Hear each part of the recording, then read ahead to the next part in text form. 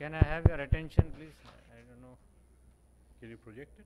So the objective is to have an overview of the different imaging modalities which we have now, which one to use when, and which one is most useful at a given point of time. So we'll have the first speaker, the president of VRSI, Dr. Shobhit Chawla.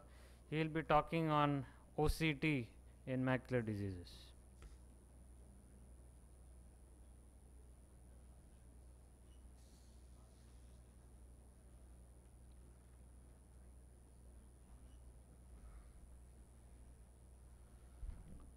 This is with the perspective of a comprehensive ophthalmologist.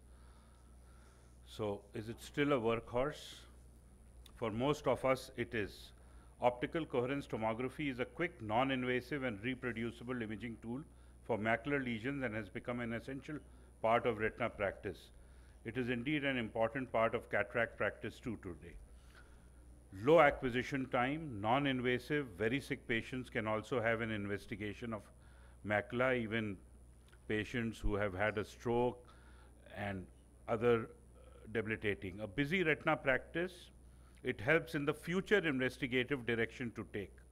You have a suspected CNVM, see a large PED, bumpy RP, we immediately think of ICG in our country. If there is non-response to conventional anti-VEGF therapy, then also we think. A patient who had undergone about 7 eccentrics before he came to me, and we saw this configuration on OCT and a bumpy RP and a retina which was not very edematous, and there's a large branching vascular network sitting there which you see here on ICG. Similar, another patient with non-response to conventional anti-VEGF therapy. We saw this thumb-like lesion on and a PED. We immediately thought, and we picked up a polyp on ICG. So it gives a future and correct anti-VEGF therapy was much better. A patient with blood at varying levels, again on OCT scanning, we subjected him to angiography, and there is a retinal macroaneurysm sitting there. So in cataract, it's important as to what lurks beneath. A patient comes in for cataract surgery. I did have a feeling that when the vision doesn't correlate, so on my 90D exam, I suspected vitreomacular traction, and there it is sitting. So this patient will not benefit alone with cataract surgery, but with a combined procedure. Another lamellar hole with an epiretinal membrane like configuration, or just an epiretinal membrane you can call it. Again, a patient for combined surgery. This lady came with diminution of vision, and before she came to me, my fellow had got this OCT done. When I saw her, I immediately ordered an angio because of this lesion, and 2 ocular oncologists of the country are still debating whether it's a hemangioma or a melanoma. The features were a little confusing, even on ultrasonography. Another patient, only-eyed, myopic patient. I had treated her for myopic CNVM in the other eye, in which she had come rather late, so she just had 660 vision in that eye. Came with this acute loss of vision in the left eye, came for a cataract surgery again, and we picked up this macular hole, and this is just 4 days post-op. We did a combined cataract with macular hole surgery for her, so it was an acute onset myopic macular hole. A patient, myopic patient with recent decrease of vision and not much progression of the cataract comes in, and many times you are not able to, because of the chorioretinal atrophy, pick up this foveo myopic traction maculopathy that well, the foveoschisis which we call. Again, she becomes a candidate for a combined procedure because the cataract takes care of the refractive correction, and the ILM peel with flapping takes care of her schisis. So it's a really good screening tool. All of us get diabetics who require cataract surgery. So it helps us in diagnosing macular edema, especially the SLO-based systems, even through the cataract. Decide on anti-VEGF before taking up for cataract surgery, or in conjunction with it, as necessary as the patient's condition is and as the patient's logistics work up, and also for follow-up care in the patient. Patient has had PRP, has nuclear sclerosis grade 2+, and macular edema. I would do cataract surgery along with anti-VEGF in this patient, or pre-treat him if he has the time, otherwise just go. You also pick up other markers like some amount of drill and hyperreflective particles. So this dots HRDs which I subjected this patient to a dexamethasone implant along with cataract surgery. Persistent edema on OCT despite therapy. Go ahead, always, as Anand will tell you, FFA and where indicated ICG should be done. Look for non-perfusion. This patient, see, as in another course, Dr. Raja had yesterday pointed out, it's important to see all the cuts. This patient had persistent edema, had received anti-VEGF therapy thinking it's a branch retinal vein occlusion. I suspected something more because the pattern was not there, and on ICG we picked up these polyps away from the fovea. So we treated him with anti-VEGF therapy and with some direct laser to these polyps. So OCT reveals the microanatomy of all the retinal layers and enables us to make the decision to follow up or to perform a peel for the ERM in ERM cases. And it clearly shows all the traction, even gives us guidance as to where to start our peel from. Persistence of macular edema after anti-VEGF therapy in a case of CRVO. We go ahead with angiography and pick up the non-perfused areas, and we, in conjunction with anti-VEGF therapy, add in pan-retinal photocoagulation to the non-perfused areas. This patient looked clinically to have this chorioretinal, have this RP atrophy temporal to the fovea, as we see, but did not have the features of true PFT on OCT. We did an angiography and we picked up a membrane. We also went ahead and did a OCT angiography, and after treatment she has done well, just required 2 anti-VEGF injections. So OCT is a non-invasive, quick and reproducible investigation that has revolutionized the imaging of posterior segment lesions. Correlation of individual layers involved on OCT with histopathology has brought us much closer to an accurate tissue diagnosis than ever before. Various combinations of findings on OCT and comparison with known OCT-based biomarkers have made disease identification and prognostication much simpler. OCT still bear much of the decision-making burden in the OPD, making it the enduring workhorse. Thank you once again for your kind attention. Thank you very much, Dr. Shobhit Chawla. So, yeah, sure. So, in essence, what he has conveyed is one important point is if you have a cataract and patient and the vision is not correlating with the amount of cataract, you must try to investigate. There may be other causes of vision loss. Very often it is retinal pathology, but before we all jump into OCT and do an OCT, you can do a 90 or a 78 diopter examination, and then to help us make further conclusions, we can do an OCT. But never forget that every patient of cataract probably doesn't have the best outcome if you don't do a complete thorough examination. So the next talk will be by Dr. Chaitra Jaydev. She will be talking on OCT angiography, pearls and pitfalls. So this is a new technology. Many of us may not have OCTA, but just have access to OCT. So in which cases would we like to have an OCTA rather than OCT? Chaitra. Yeah, thank you, Raja, for having me as part of your course. I'll be talking briefly on Octa, pearls and pitfalls. We're all still learning this technology, though we've used it now for the past 3 to 4 years because it is difficult to interpret. There are a whole lot of reasons why Octa has not replaced angiography, why there are certain cases it is beneficial over angiography, the dye-based one. So pearls and pitfalls. So initially how I will cover it is we'll demonstrate few cases when Octa has actually helped us. And the pitfalls a lot of us already know, so I'll cover that very briefly. So no financial disclosures. We do have a lot of patients in whom we are wary of doing a dye-based angiography, maybe a patient with renal disease, maybe a patient who's apprehensive of an injection, maybe somebody who's had a reaction before. So they may not want to do it, and simply because you want to do it very often, you may not want to do the angiography. So, but you still have some subtle lesions where you want to detect and ensure that there is no neovascularization or something else that will change your treatment. So that's when you do need a solution, and Octa seems to be the way forward now.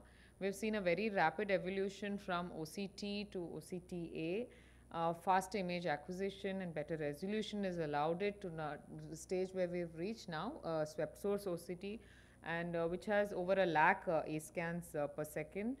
This is not only limited by now camera reading rates, you also can achieve faster acquisition speeds now. So it is definitely moved forward, and we know now that retina practice is incomplete without having an OCT, and I'm not sure when the time will come where even Octa is going to get that same place. So yes, we have it, and what we've used at our institute has been the OptoView, the Avanti. From around 2013 to 14 we've been using this device. Of course, it's got upgraded, and we are able to better imaging right now. So why has this transition happened is because it's basically non-invasive and therefore repeatable. You want to do it 3 times a day or 3 times a week, it's still possible. And if you don't take a print, you hardly are adding to the extra cost, and no dye is needed as a contrast agent here. So we have several Octa devices. You have the TopCon, the swept source device. You have the OptoView or the AngioView, which we are now using. Then you have the prototype Spectralis OCT2. We have this as well, but not too much experience. And then you have the Zeiss Cirrus 5000, and you also have the Zeiss Elite, the Plex Elite, which I will talk about briefly as well. That is the one that is giving us the widest scans. And then you have the AngioScan by Nidec. You also have one more, which is Poland-based, I think, Octopol. Mirante also. So these are some more that have now come. So there are different principles, and this is all theory, so I'm not going to go into it. If you just Google each one of the devices, it will tell you on the different principles. But the most important thing here is that it uses motion as the dye. That's the simple difference between a dye-based angiography and the Octa, wherein you're just picking up only motion as the RBC's motion. So if you can see here in the small video, it's a single scan simplicity, doesn't take too long. You detect the red blood cells with sequential OCT-B scans, and it's performed at the same location up to 4 times. So you see the RBC movement there, whether it's there or not there, and then you collate the information, and based on the properties of the light reflected, you identify blood flow. So it's as simple as that. But the most important thing that Octa has given us over an angiography is segmentation. You are able to see the superficial capillary, the deep capillary, the outer retina, and the choriocapillaries. So what you're getting is the actual placement of the lesion. You're actually able to tell where the depth is of any particular lesion, which you were not able to do with angiography. So just going to run through these slides. This is how the superficial plexus looks, and how the entire morphology of the blood vessels is that it has a centripetal pattern around the foveal avascular zone. And then you have the deep plexus, wherein the pattern is more closely knit and distributed again around the FAZ. And then you have the outer retina, which normally does not show any vascular plexus. It covers from the deep outer nuclear layer to the external limiting. And then finally have the choriocapillaris layer, which has a very coarse structure. So this is basic as far as the 4 different layers will go, and this is how your printout would look unless you do some amount of manual segmentation. Important again difference from angiography dye-based is that you have angioanalytics, or you can quantify all of these parameters that you're seeing on the Octa. This is particularly seen in the OptoView. All the devices have some or the other sort of quantification. This is the software in AngioView. So it can give you the density, it can give you the non-flow, it can generate the flow density map as well, and all of it is color coding for easy understanding. So this is the Vista that is, I think, on the TopCon device as well. This is also quantitative. So this is how you get a flow density map. You're able to quantify, and again the flow area, the area is calculated by the device itself on the software. You can pick up the non-flow area. So these are things that will basically help you plan your treatment, whether it's going to be worthwhile or not. So going into some of the conditions, let's just do the major ones. Going into AMD, it's a practical approach because you can monitor the neovascularization very well, and again on the follow-up. It provides a direct morphological identification of the pathological microvascular lesions that are associated with almost all the subtypes of neovascular AMD. So this is how, if you can see here, the lesion here, you can see the extent even on the en-face imaging. Most of us tend to ignore the en-face images, but they are also quite good. And if you can see on the last scan there, you can see the neovascularization and the membrane very well delineated. So here you can basically, the flow index is a parameter between 0 and 1 that is proportional to the density of the blood vessels and also the velocity of the blood flow in the neovascular region. So some of the case example, this is dry AMD, drusenoid PADs are seen quite well on the Octa as well. We always wonder how they are visible, but they are seen. And then this is how it is visualized. You can see the dark areas which is through the PED itself, because obviously there is no flow there. You have geographic atrophy, which is very well delineated, maybe not as well on the dye-based angiography because of the leakage. You can actually see the maturation of the blood vessels here in the atrophic stage. Then let me go back. So you have the different types of CNV classification on the Octa itself. You have the type 1, the type 2 and the type 3 and the different layers of the Octa itself which delineates these membranes. This is by Rickspade group, and importantly you can on the swept source identify the two different types of the CNVMs itself, where here you can see the type 1 and the type 2. Then scarred CNVMs also, you can quantify it, you can see the extent of the atrophy. Prognostication becomes very useful. You can also on the en-face see a larger extent. So like I was mentioning, the en-face is also quite important. It might look smaller on your Octa, but on the en-face image, the extent of the atrophy is much larger. This is very beneficial, especially when you're showing your patient the response to treatment. This is one patient where the membrane was visible, and this is just 1 week later. You can actually see shrinkage of the entire mesh of the neovascularization, and this is at 1 month. So serially you can follow up these patients, and you can also again calculate the area and the blood flow through these areas. The vessel area also can be quantified. So these are the typical changes in the vasculature that you see post injection. You can see how the membrane is shrinking at 4 weeks follow up.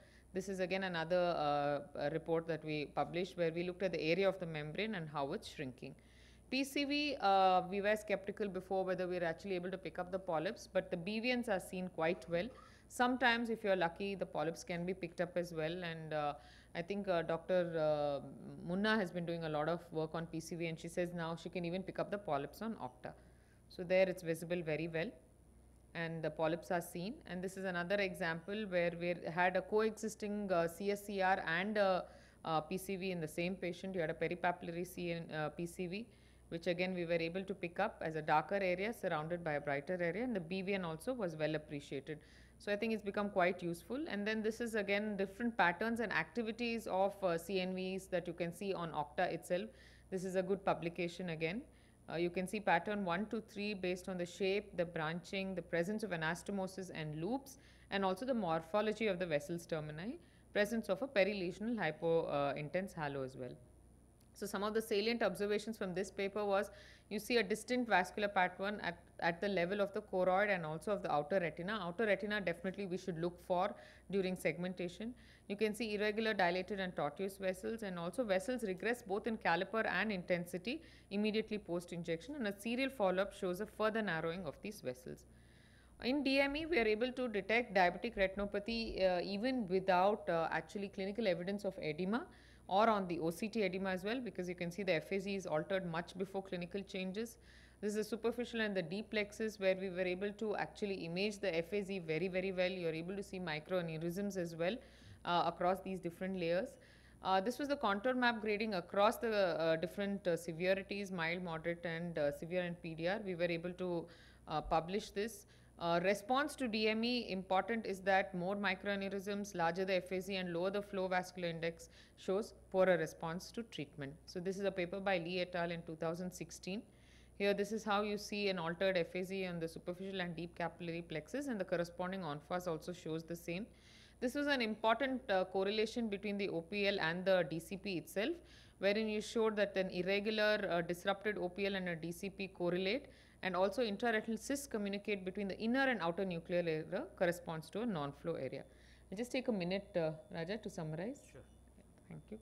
So MACTEL, I just want to tell you that it is not always possible clinically to differentiate if there is a neovascularization, but this we were able to show on the OCTA only, where we picked up the neovascularization, and post-treatment with anti-VEGF, even this patient with MACTEL responded. This is an important sign that you can see on OCTA, which shows retinochoroidal anastomosis in patients with MACTEL. CRAO published just post paracentesis, we were able to show that there is reperfusion. Patient's visual acuity obviously depends on this, so maybe it's a good worthwhile tool.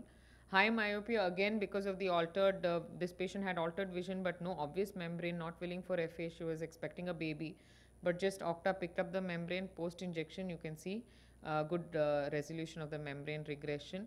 Our group has also showed that OCTA can be used in infants, and this is where we showed that there was even deep layers showed neovascularization which regressed post laser. So coming to the pitfalls now, artifacts, you have motion and blinking artifacts, you have projection artifacts, you have shadowing, you have masking, segmentation difficulties, all of them are there, but we were able to overcome them by doing a lot of manual segmentation, and you have these artifacts correction possibilities also. So there is difficulties and limitations, but recent advances I think have shown that we are able to get much larger images using the Plex Elite, and this is one of them by Phil Rosenfield. And comparison, I think Dr. Anand will be talking more on the angiography. So to conclude, it has helped us and it is the way forward, and I think we have to just keep persisting. Thank you so much. Thank you, Chaitra. If anyone from the audience has any questions, can please come up to the mic. But Chaitra, so how important is it for a general ophthalmologist to have OCT angiography in their practice, given the cost? The OCT which is there, probably many more people have just a regular OCT than OCTA. So are there any cases where you feel that you really need OCT angiography over OCT, and what percentage of your cases can be managed by just a regular OCT? Okay, so to answer your first question, no, not every practitioner needs to have an OCTA. Right now I would still say it's a luxury because it's expensive, but the way forward is if you're upgrading your OCT machine, you might as well take it with the OCTA, because all of them now do come with an OCTA. So when at the time of upgrading, I think it would make sense to take the OCTA, because they do keep upgrading their software and their analysis, so you will get the benefit of this. Coming to your second question, which percentage of your patients do you depend only on OCTA? At best, it's an ancillary tool now, but if I'm depending only on OCTA, it would be for those patients who cannot undergo an angiography, dye-based angiography. And second is some cases like I just showed you, patients with myope, and you cannot either pick it up on clinical or angiography, we are able to pick up the membranes only on OCTA. So those are very important points, that some diseases for retina specialists we do rely on OCTA, but given the pitfalls also, and also many of the cases in terms of decision making for treatment from the patient's perspective, OCT is probably enough in most cases. So at this time OCT probably is still the workhorse. Thank you very much, Chaitra. Our next speaker is Dr. Anand Rajendran, who will be, yeah, please. Basically, I have two questions over there. What is the safety profile of giving an anti-VEGF in pregnancy? Because there are like many ethical issues regarding this. And the second thing is that, like Dr. Chitra, she got very good about the myope. So in a subclinical CNVM, like you can call it like which you're not able to see clinically, but you're seeing it on the investigation modality. Would you subject that patient to still a treatment, or still will you observe for some time? Because myopic CNVMs, they have a better prognosis, and some of the patients do resolve on its own even without treatment. So for the first question, probably it's not related to our talk. Maybe you can take the second question, but the first question of anti-VEGF in pregnancy, it's a totally unknown territory.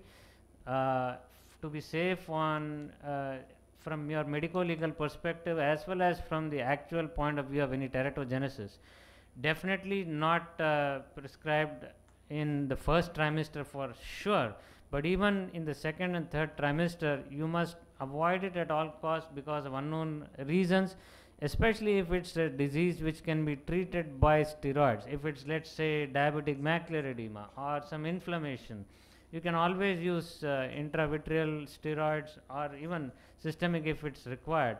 But anti-VEGF, let's say if it's only choroidal neovascularization, then it becomes a difficult choice at this point of time. I mean, transpupillary thermotherapy may be one safe option where you don't have to do anything, including verteporfin injection. You are not sure. But it's just that CNVMs where you have this big dilemma. It should be avoided at all costs in the first trimester at least. Yes, so we are avoiding anti-VEGF in the first trimester, but considering that you're also giving anti-VEGF for infants now, so many of them with ROP, they have done a trial to show that it is safe, but that does not is proof enough that you can give it intrauterine. So second question that you asked, if I see a membrane, will I treat on OCTA? Yes. Okay, most of these patients, myopes, will come to you so early in the disease that you give them much better prognosis, and as seen on the OCTA, the membrane is responding. That means there is activity there, right? If the membrane had not responded, you could have probably just watched the patient, but just post-treatment, within a couple of weeks itself, you have seen that the membrane is shrinking and the patient is so much better symptomatically. You see high myopes already have, poor vision. And even this small membrane, this is a young girl, she's around like some 26, 28. If you can't give them good enough central vision, then I think it's just not fair. So we do treat. It's not only myopes, a lot of other CNVMs also that we've probably not picked on angiography, but there is a confirmed membrane on OCTA, we are treating. So the point you made of myopic CNVMs, natural history is good. In terms of the number of injections required and naturally the scarring which happens, yes, that's good compared to, let's say, ARMD, where you have to keep on giving injections second year, third year. Myopic CNVMs, you treat them, they may go away in 3 injections. You don't treat them in 3 months, they scar down, but at a cost of vision loss. You don't want vision loss in a myope to be compared with an ARMD CNVM, and 618 is good enough for a high myope. No.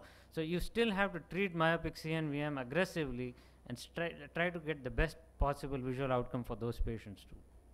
So now I request Dr. Anand Rajendran to talk about fundus fluorescein angiography. Most of us have reduced our FA in our practice, but there may be some indications where it's absolutely useful. Over to you, Anand. Yeah, thanks, Raja, and it's nice that AIOS has had the session here.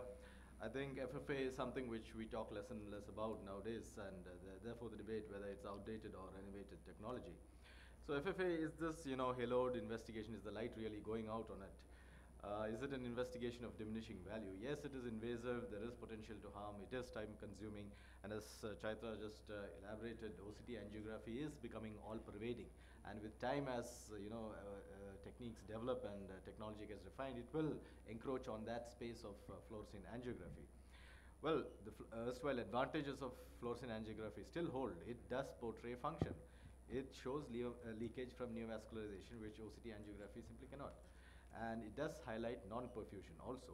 And its new avatar, which I'll be talking in the latter segment of my talk, wide field angiography, is finding relevance in today's new world. So these were the preferred practice patterns that American Academy of Ophthalmology put out specifically to answer this particular question about the relevance of fluorescein angiography in the probably the most common indication, diabetic retinopathy. So they say to guide laser treatment for CSME, to evaluate unexplained visual loss, which is very important, to identify suspected but clinically obscure retinal neovascularization, sometimes obfuscated by a bit of hemorrhage. These are the usual indications.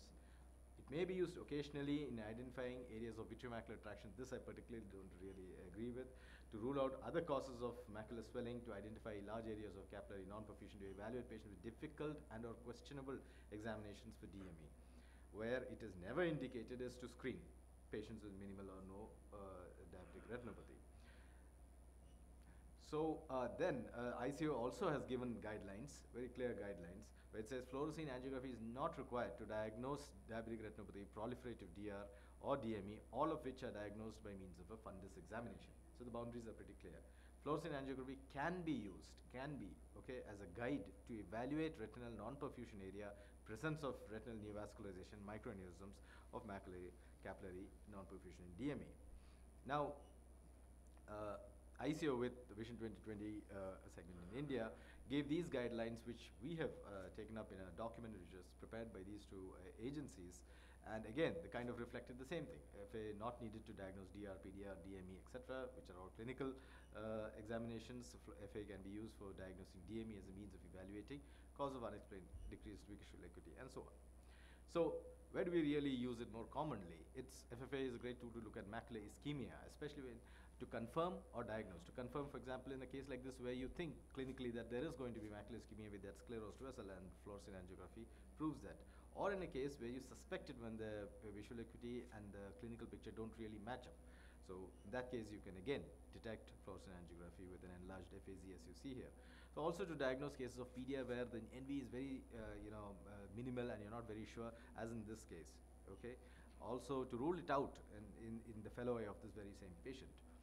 So in other cases, in atypical cases of diabetic retinopathy, this patient on first look one might think it's like moderate NPDR, hardly any background changes. But if you look carefully, there's these sclerosed vessels which are a giveaway clinically, and this is actually fluorescein angiography shows that it's a high-risk PDR.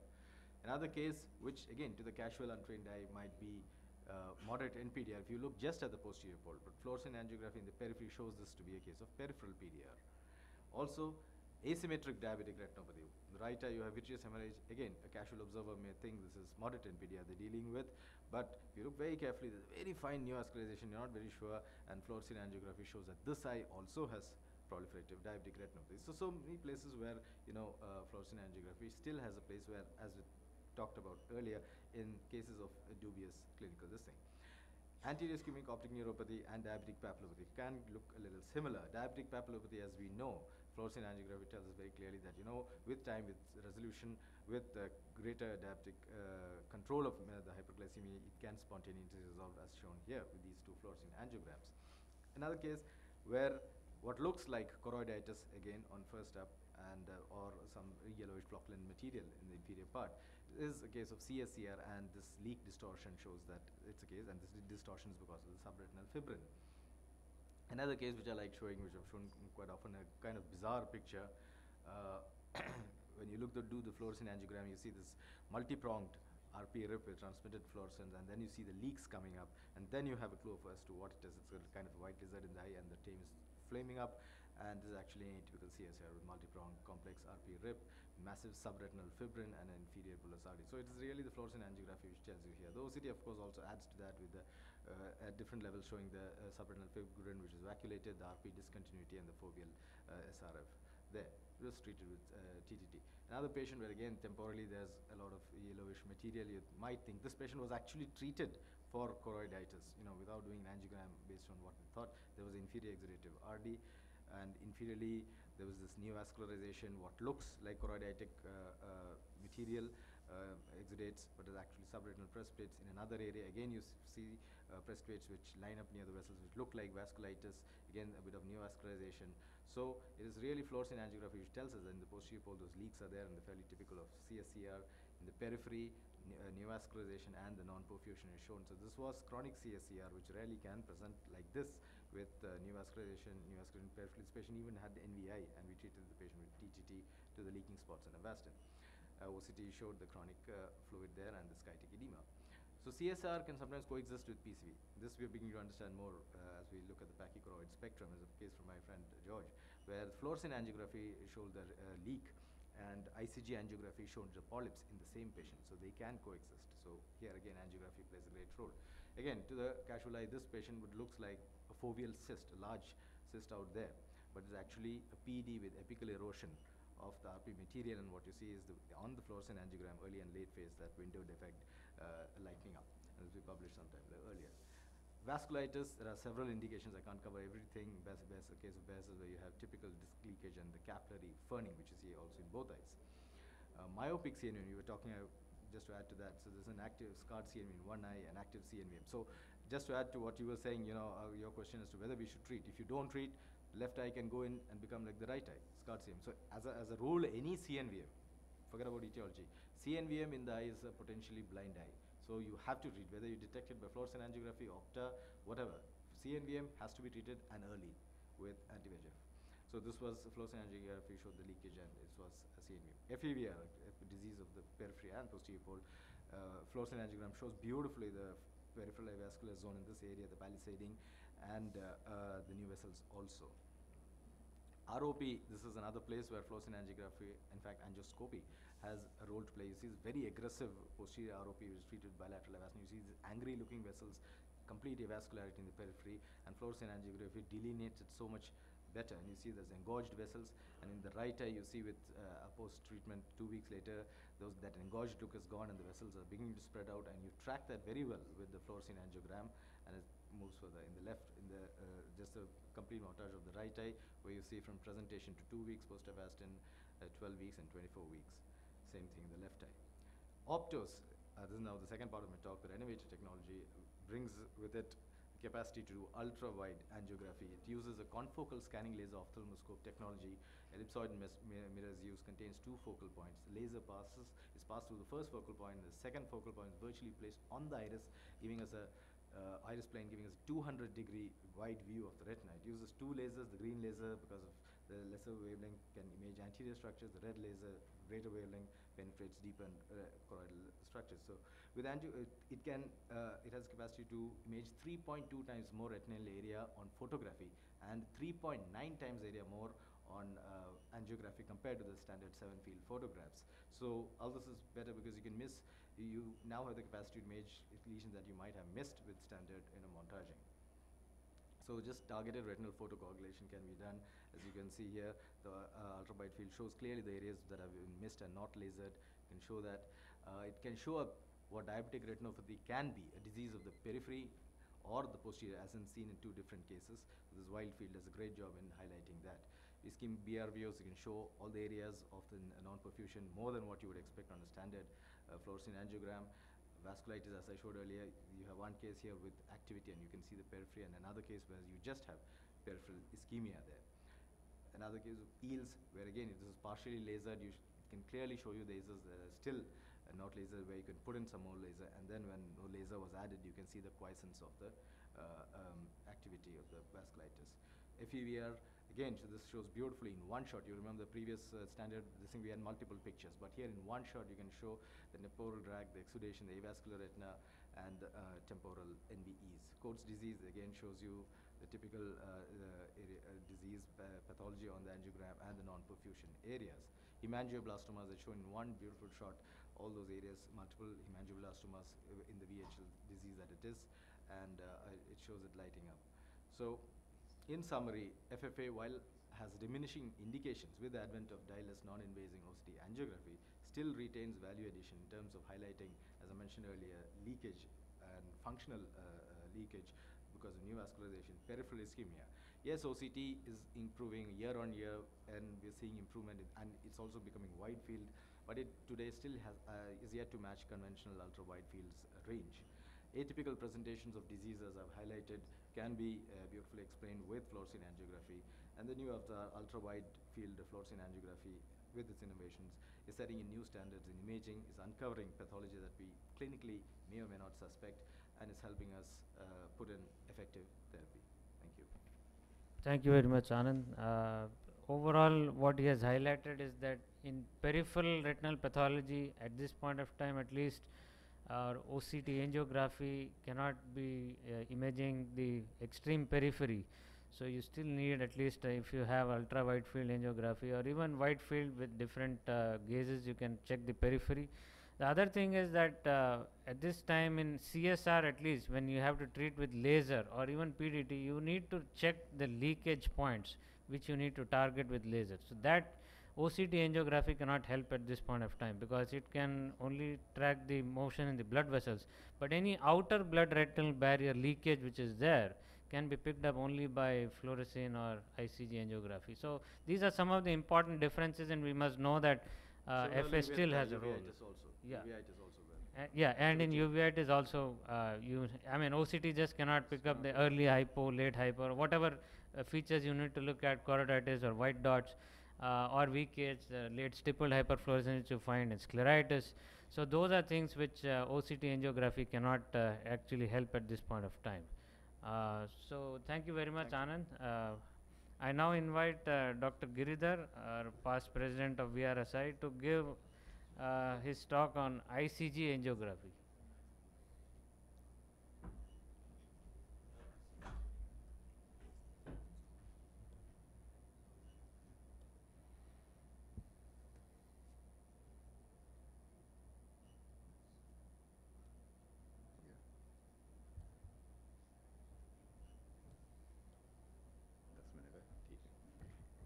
Thank you, Raja, and thank you for including me in this program. Before I start, I thought I'll just ask, how many of you do ICG? Yeah. Okay, that's one person who does the ICG. That itself answers the question. So, I mean, it's a very interesting talk. Is it more spoken than done? And so what I'm going to tell you in the next 8 to 10 minutes is, we have been doing ICG for 15 years now, more than 15 years. We started with a camera-based system. Now we have the SLO system. And so I thought that, I thought that let me go into history as to what sort of clinical situations where ICG angiogram. Now you have multimodal imaging, you have fluorescein, you have ICG, you have OCT, and in many diseases today, the SD-OCT acts as a very good biomarker to reach a diagnosis for many, many diseases. So invasive angiography probably, you know, is more for understanding the vascular status, like fluorescein angiography in diabetic retinopathy. But in macular disease, I think OCT has really made a remarkable change as far as we are able to reach a diagnosis, etiological diagnosis as far as the disease is concerned. So there are two reasons. One is the cost and the utility. Probably it's useful in centers where they have a high volume medical retina practice, where they see a large number of patients, so they need all the gadgets so that they make a proper diagnosis and treatment. The cost is always a factor as far as ICG angiography is concerned, because I think it adds on another 15-20 lakhs as far as the imaging system is concerned. So in our center, mainly what are the two important indications? One is the wet age-related macular degeneration, and the other is the pachychoroid spectrum. These are the two situations where we do the ICG angiogram. So I just thought that let me see as to how much of ICG do we do in a year. Surprisingly, in 2019, we did less ICG angiogram than what we did in the previous 2 years. So that has been a little drop, although the number of patients probably are more or less the same. So the reason is, as I told you, SD-OCT is giving us a lot of biomarkers to tell us to reach an etiological diagnosis, which probably was not possible earlier. And repeat ICG angiograms probably have decreased a lot, because earlier we used to do a lot of repeat ICG angiograms after treatment, just to see whether, for example, in a polypoidal disease, you would give a PDT, and after PDT, we repeat the ICG to see whether there's a total closure, etc. So I'll be showing you a few cases as to situations where probably an ICG angiogram is very, very useful. This case number one, this is a 64-year-old gentleman who actually had a history of central serous chorioretinopathy, multiple attacks, who later came to me with a defective vision in the right eye. If you see the right eye, he has got a serous macular detachment, and he has got these nice, something what we nowadays call as pachychoroid, where focal areas of RPE changes. And the left eye also has got what we call as a pachychoroid pigment epitheliopathy. You see all these drusenoid changes in the parafoveal area. The right eye has got a serous macular detachment, very classic to tell you that it is a central serous chorioretinopathy. But when you do the OCT, you must always do the OCT in the full macular cube, and you see this small area of RP elevation, what we call as the double layer sign now, telling us that probably this is not a classic case of a central serous chorioretinopathy. The left eye, of course, is dry, but then he has got a typical PPE picture. So if you look at the autofluorescence again, it looks like a central serous chorioretinopathy. You can see this area of increased hypoautofluorescence here inferiorly, and therefore an ICG angiogram was done, basically because the SD-OCT told us that this probably is a case of a neovascular membrane under the retinal pigment epithelium.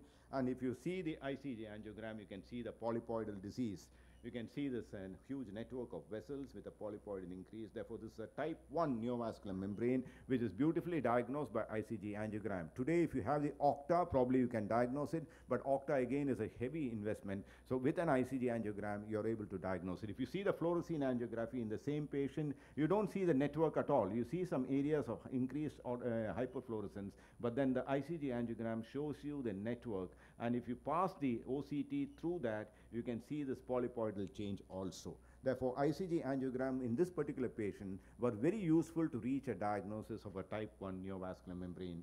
This is the second case which I want to show you. The left eye has got very poor vision with a lot of lipid in the retina, and the right eye had a defective vision. This patient also, you can see here, there's a serous macular detachment and a slight elevation of the retinal pigment epithelium. Here also, the autofluorescence is more suggestive of a central serous chorioretinopathy, the descending tract in the left eye.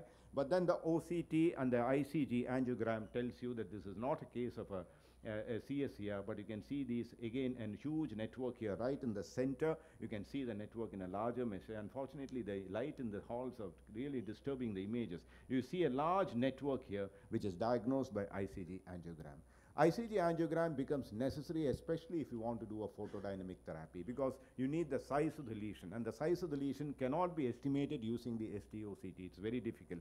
So if you want to actually estimate the correct size of the disease, you can see here in this picture, this is a network ending in small polypoidal dilatation. Therefore, this is again another clinical situation where ICG angiogram was very useful to reach a diagnosis and also plan the treatment, especially if you're planning photodynamic therapy. Now, this is a patient who was referred to me as a succinate maculopathy. You can see so much of lipid here.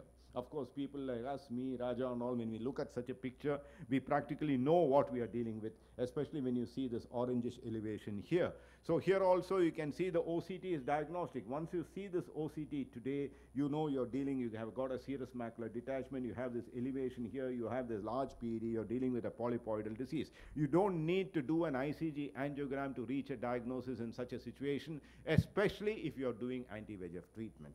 However, in our center, we did the ICG angiogram, but then this is a clinical situation where probably you may be doing only an anti-VEGF injection because you have such a large network with a very poor visual acuity. You're not going to do any invasive treatment like PDT at all. So you're going to treat these patients with injection. Probably in this situation, without an ICG, you can start the treatment and you know that this is a case of polypoidal disease, and you can treat the patient accordingly.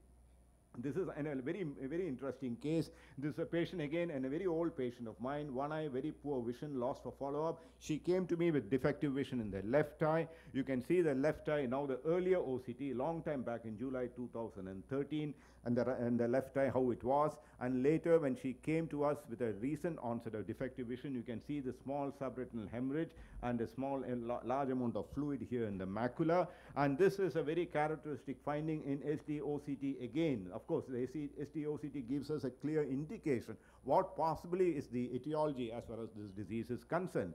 For a general medical retina specialist, probably all of them fall under the category of a wet age-related macular degeneration. But from a very specialized point of view, you want to know whether it is a polypoidal disease, whether it's a type 1 CNVM, whether it's a RAP, retinal angiomatosis proliferation, because these are all things that tell us, prognosticate the patient as far as talking to the patient, telling the patient what exactly is going to be the sequence of events over the next few months. So if you see the ICG angiogram, it's very diagnostic. You can see the small area of hyperautofluorescence that is coming right in the center of the pigment epithelial detachment, which is continuously increasing. You can see here that it has increased so much more. This is a typical case of a retinal angiomatosis proliferation where we see a hyperfluorescence or a hypercyanescence, which is continuously increasing through the angiogram right in the center of the pigment epithelial detachment. In the fluorescein angiogram, you just see a leakage at the edge of the retinal pigment epithelial detachment, but if you see the ICG angiogram, it is diagnostic. And if you pass the OCT through that, you can see this particular discontinuity of the retinal pigment epithelium where you are having the growth, the intraretinal thing is entering into the subretinal space. This is very diagnostic as far as ICG angiogram is concerned. My last slide, this is on the left, is the normal ICG angiogram where you see the tapering of the choroidal vessels as we reach the fovea. And this is a pachychoroid disease where you see these large dilated vessels right in the center of the fovea. This is very diagnostic of a pachychoroid spectrum, which again can only be diagnosed or estimated with the ICG angiogram, especially if you want to do PDT treatment in some of these cases. My last case here, this is a patient with a long-standing serous macular detachment. FFA did not show any leak.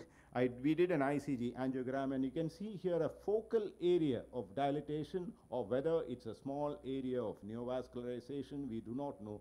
But then you can make, this can again be diagnosed only by ICG angiogram in a patient with a chronic central serous chorioretinopathy-like disease where the fluid doesn't go at all. When you see these focal areas, you can just treat them with a little bit of a PDT, which is very effective. You can see the OCT going through that particular area. You see the irregularity of the retinal pigment epithelium also.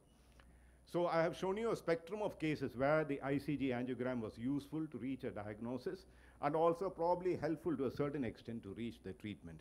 So to answer the question as to is it more spoken than done, probably in centers where you have a large volume of patients with multiple diseases, yes, ICG probably even today is quite a useful investigative modality, especially if you want to do a PDT. I think it is a must because the size of the lesion cannot be estimated otherwise. Thank you. Thank you, Dr. Giridhar, for this excellent presentation.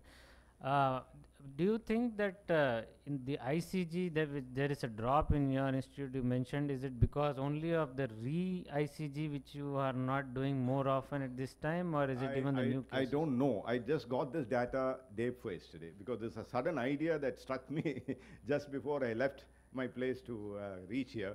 So why not we just get a statistics as to how many cases, because I asked him whether we have done any Indian survey. I mean, to find out how many of the ophthalmologists or retina specialists in India are doing ICG angiogram. Unfortunately, we do not have that data. In the United States, see what we do, we follow the West, unfortunately. Now in the United States, they don't do ICG because it's not reimbursed by the insurance. So they don't do ICG. Whereas, that's the reason. It's not because it's not helpful, but then that's the reason why it's not done. So the drop, I'll have to go back and study as to why there was a drop. I really don't know. But I personally feel it's one of the reasons is the repeat ICG. That's still useful. But the other survey which we actually did was among all the new VR fellows who have just completed. We asked them how many of them had an exposure to ICG angiography. More than 50% of them had mentioned that they have experienced ICG angiography interpretation during their fellowship. Probably because a lot of fellowships are done at Shankar Nethralaya, LV Prasad and Arvind. So, but at least a lot of retina fellows who are completing their fellowship have experience with ICG. It's just that in the practice, probably they are doing a lot less. But then again, there are some key patients where you must keep in mind that this patient may need ICG in the future, like polypoidal choroidal vasculopathy, which is more common in India. These are patients where you may have to do photodynamic therapy later on. So these are cases where you may have to prime them from the beginning and be aware that these patients may need ICG angiography later on. So the next speaker, Dr. Avantika Dogra, my colleague, could not attend for some reasons. I request Dr. Giridhar to for one talk and then So I request him to be here for the conclusion of the session. I will be talking on autofluorescence. No, I'll go there and come. You have to give your talk. I'll go on. Oh, okay. When you come there, I'll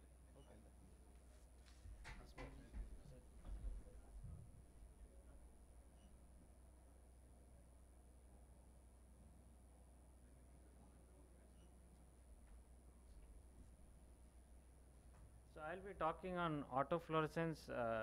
We all have now, it's readily available in all cameras, but in general there are some indications where it is extremely useful, but most of the time it's just an additional feature. Like we have so many smartphones now, but we rarely use most of the features. We just use it for some of the features are smartphones. But what are the cases where autofluorescence can be extremely useful? So autofluorescence comes from the stimulated emission from lipofuscin and melanolipofuscin. So Lipofuscin is the most important pigment from which we as retina specialists are concerned with autofluorescence. It is accumulated in the post-mitotic cell, which is basically the retinal pigment epithelium, and it consists of polyunsaturated fatty acid, retinoids and lipoproteins, and it may actually induce apoptosis. So, if the lipofuscin is accumulating in the RPE beyond what is the normal rate of accumulation, then that can induce oxidative damage to the RPE, which then ultimately leads on to outer retinal damage, photoreceptor damage, and this can lead to further vision loss. So, the autofluorescence which we normally look at, which is in the blue wavelength range, looks at the autofluorescence from lipofuscin. So, autofluorescence can be done in different wavelengths, but as I said, the most important one of lipofuscin, which we regularly use for our retina cases, is the 488 nanometer wavelength, which is the blue wavelength autofluorescence. There is also autofluorescence at different wavelengths. One commonly used is at 787 near the infrared range, but these are more for melanin related problems, whereas we are looking specifically in many retinal diseases related to lipofuscin. So, lipofuscin autofluoresces at 488 nanometers, the blue wavelength, and melanin autofluoresces at 787 or near the infrared range. So, there are different cameras and different protocols, different wavelengths for acquisition of fundus autofluorescence. This photograph here is just showing on the top picture panel. If you look at this, the right or the left picture is actually of 488 nanometer autofluorescence, which is what we normally use for retinal diseases. And this, if you look at carefully, the central fovea is hypoautofluorescent. That's extremely important to note for all of us as retina specialists, that in 488 nanometer blue wavelength autofluorescence, the central fovea is hypo, which is normal. Whereas in a 787 nanometer autofluorescence near the infrared, the center is hyper. But again, to not confuse too much, we will be focusing from now on all the photographs and retinal diseases will be using 488 nanometers, where the central fovea should be hypo. Now, this is a photograph of a 488 nanometer where the central dark hypo has been lost. It's kind of iso with the surrounding autofluorescence. This is one of the typical signs of parafoveal telangiectasia. If I can go back to the previous picture, we all know that 488 nanometer excites the lipofuscin, which is in the retinal pigment epithelium. So, why is the central fovea normally hypoautofluorescent? Is it that the RPE is less in the fovea? Is it that lipofuscin is less in the fovea? No. RPE is very strong. There are taller cells actually in the fovea. They also have a lot of regeneration going on. There is a lot of lipofuscin in the fovea, but there is something else in the fovea, and that is xanthophyll pigment. The xanthophyll pigment right in the central macula blocks the lipofuscin autofluorescence of the fovea from the RPE. So, that is why the foveal xanthophyll pigment, which blocks the autofluorescence, that is the reason why the normal fovea is hypoautofluorescent. So, if you have a condition where the xanthophyll itself is lost from the retina, that will now not block the autofluorescence from the RPE. So, in this disease, in this case which I am showing here, there is a disease where the xanthophyll has been lost from the retinal layers, and the normal RPE autofluorescence is showing up as a normal autofluorescence, and this disease is parafoveal telangiectasia type 2. This is a disease where the xanthophyll concentration in the retina is lost, and that is why you get an early kind of loss of hypoautofluorescence. A very important tool if you ever have to make a diagnosis of autofluorescence and parafoveal telangiectasia in the very early stages, because in very early stages OCT may be normal. The patient may have 6/6 N6, but they will complain of some disturbance in reading, and you see probably not much of changes in the retina. Do an autofluorescence. If you do this and if you get this autofluorescence picture, you are most likely dealing with parafoveal telangiectasia type 2. The latest diagnostic tool which can confirm in very early stages is fluorescein angiography or OCT angiography, but if you don't have that, autofluorescence can give a good idea. What about this patient of cystoid macular edema? There are some autofluorescence changes, but in practical reality, in a clinic situation, autofluorescence doesn't have much of a role in cystoid macular edema management or diagnosis. What about central serous retinopathy? In a typical acute central serous retinopathy where you have subretinal fluid, an ink blot or smokestack appearance on fluorescein angiography, here this bottom left picture is of an autofluorescence. You don't see much of a change except for the area just above the fovea because of subretinal fluid accumulation, but you are not seeing any typical CSR changes of different hypo and hyperautofluorescence. But if in a case of chronic central serous retinopathy, autofluorescence is extremely useful. You see these multiple patches of hyperautofluorescence and with the multiple dots of hypo, and if you actually do a wide angle autofluorescence, you can see the RP track, which we call. The seeping of fluid in these cases, chronic CSR, can lead to autofluorescence changes much farther away from the fovea. What about this case of a macular hole? You can easily diagnose this with a 90D or 78D examination. OCT confirms macular hole. So why even bother about autofluorescence? Is it a theoretical exercise? In most cases, you don't need an autofluorescence either to diagnose macular hole or even management, let's say to do a surgery, vitrectomy with ILM peeling. But in terms of prognostication, if you have a patient who says, I don't know, I think my vision loss has been there for the last 1 year, 2 years, and then you are not sure, even if you do the macular hole surgery, the hole may close. But the patient is going to ask, doctor, how much improvement am I going to get after even, let's say the hole closes, and how much would be my improvement? And the vision at this point is 6/60. The patient says, my history is about 2 years of vision loss. So what are you going to do? You can do an autofluorescence.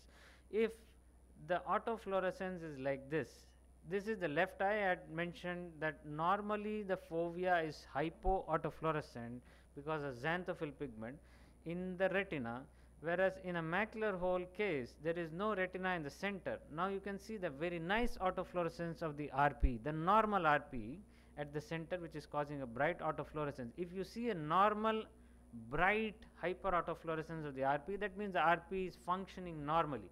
So if you do a surgery and the hole closes, this patient is likely to improve after the surgery. But instead of this kind of autofluorescence, if you were to see a dark patch, then you can tell the patient probably you are unlikely to get further visual improvement after surgery, but you may still opt for surgery just to maintain the current eyesight. If the hole increases in size, the vision may drop further, but at least it's useful for prognostication. Another important indication where autofluorescence is extremely useful is macular dystrophies, heredomacular degeneration, especially vitelliform diseases, Best disease, and also Stargardt's disease. So if a patient comes to the clinic, and a young patient, and you see only the left column of color fundus photograph, you may not be, at least to the regular ophthalmologist who don't see too many dystrophies in the clinic, this may just appear to be a macular scar, and you are completely lost as to what may be the diagnosis, and even the OCT is not going to pick up much, maybe in fact mislead you by subretinal fluid. If you do an OCT in Best disease, you may find a subretinal fluid kind of thing on many scans, but that doesn't mean that you start injecting these patients with Avastin and Lucentis. So if you do an autofluorescence in these cases, more informative than a fluorescein angiogram is the autofluorescence, where you see the bright hyperautofluorescence in a ring-like fashion or in a spectral fashion.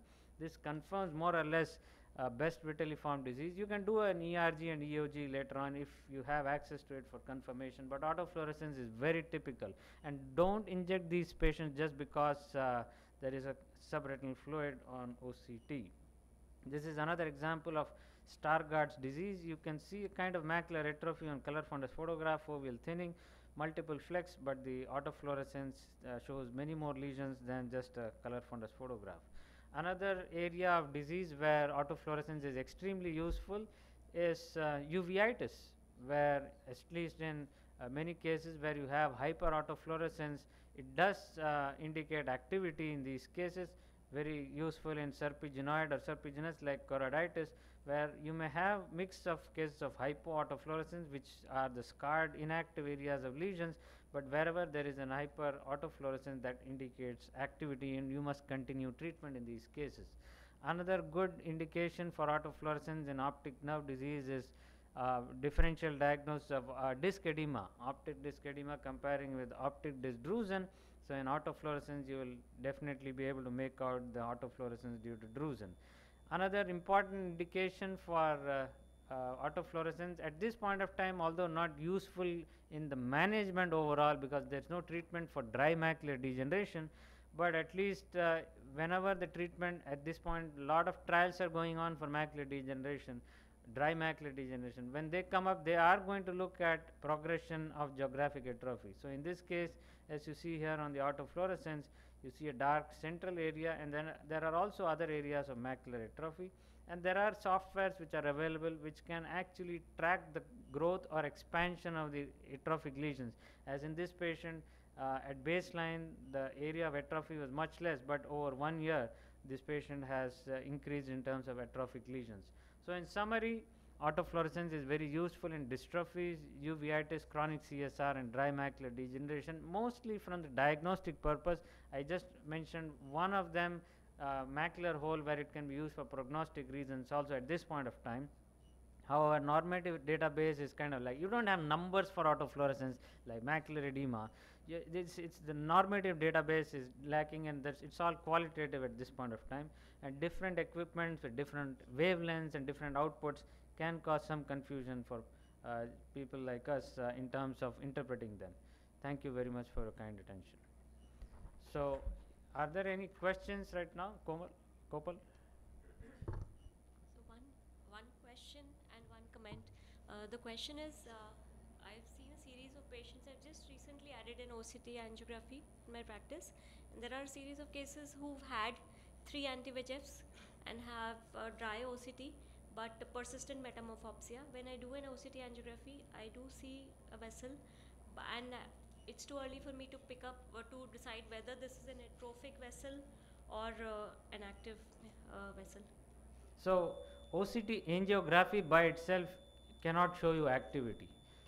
In all cases of CNVM, once you treat them, in spite of the treatment and inactivity, at least in ARMD or the type 1, under the RP, whatever blood vessels are there, they kind of start maturing, and you will see them lifelong. That choroidal neovascular membrane will persist lifelong. So OCT will pick it, but it doesn't tell you whether you need to retreat these patients. So what you need to look at for retreatment is OCT. If there is fluid on OCT, even if OCT angiography you don't have, but if there is fluid on OCT, you re-inject. But if you don't have fluid on OCT, but the OCT angiography is showing the net, there is no indication for treatment, as I said, because OCT, the net is going to be there lifelong. But in your case, specifically what you said, there was a dilemma that the patient on OCT did not have any fluid, but the patient had metamorphopsia. Now that is something like in case of myopic CNVM or parafoveal telangiectasia, early CNVM, you may not have much of fluid, even though they have disease activity, and it is reactive in terms of, we give a lot of importance to patient symptoms in those cases. So if you have had a patient of 3 injections, you don't see definite fluid, but if you look at all the scans, there may be 1 or 2 cysts or some area of thickening, but if metamorphopsia is persisting, you can continue the injections, but up to what point is a big question. So let's say earlier you had fluid, now there is no fluid after 3 injections, but if there is still metamorphopsia, then you can give 1 more injection and see if it's changing. But if you have had a patient where you gave 1 injection and the fluid went away after the first injection, you still gave 2nd and 3rd injection for metamorphopsia, and now the metamorphopsia is still persisting, but there's no edema, I don't think there is any reason continuing the injection just for the sake of metamorphopsia when there's no fluid. As it may be subjective. Yes. And so the comment was, as you talked about the importance of autofluorescence in uveitis, we have some cases where the steroids have been stopped, the patient is on immunosuppression, and the autofluorescence tells us when to stop tapering of the immunosuppression, because the smoldering activity of diseases like VKH, that becomes evident on the autofluorescence. Yes. So again, it's multimodal, or multi-imaging, or even clinical aspects. So as you said, autofluorescence can pick up activity, and also for at least VKS, you can look at choroidal thickness. Whether that's increasing, you have to restart the treatment, apart from the regular clinical activity of vitreous cells and anterior chamber cells. But yes, it's a good point that autofluorescence is very helpful in uveitis. So, is Dr. Sanjay Chaudhary there? Keynote speaker, has he uploaded? Regarding the OCT angiogram for knowing the neovascular network, so when you give the injections, it does regress, the OCT comes back to normal, like there is a regression of the fluid and all of them. But for the PRN doses, when the patient comes back again for the checkup and everything, the OCT still doesn't show any fluid, or doesn't show any other clinical, there's no sign of an hemorrhage either. But the network starts increasing in size again. So so what would be the prognosis like? You will say that the CMM is going to come back again with another fluid or back again. So will you still inject, or you still wait for some more time? Excellent question. So I think you have been looking at your patients' OCT angiograms very carefully. At this point of time, the overall consensus based on data, 2-year follow-up data of what we call as incipient CNVM or quiescent CNVM, where you see the CNVM on OCT angiography, but there's no fluid. Over 2 years follow-up study, what they found is that even if patients have increasing sizes of CNVM, they may not have any fluid activity for a long time. So as a prevention of fluid accumulation, even if the OCTA net is growing, at this time the consensus is there is no need to treat them aggressively. Basically, don't inject them just because of the increase in size of the CNVM. But if there is any fluid which comes, you may have to monitor them more closely. If for regular patients of ARMD, you are calling them after 3 months, giving them home Amsler, but these patients you may want to call back to your clinic even every month to do an OCT, to look at the fluid on OCT, a regular OCT, not just OCT angiography for the size of the CNVM. This is at least holds true, but the study which I am talking about is for ARMD CNVM. Now, whether it's parafoveal telangiectasia CNVM or myopic CNVM, whether they are increasing in size, at this point of time we don't have good data. But if the patient is having symptoms of metamorphopsia in myopic or parafoveal telangiectasia, we start treatment even if the OCT doesn't show any fluid. So, if he is not there, the keynote speaker, then thank you all very much for coming to this instruction course. Thank you very much.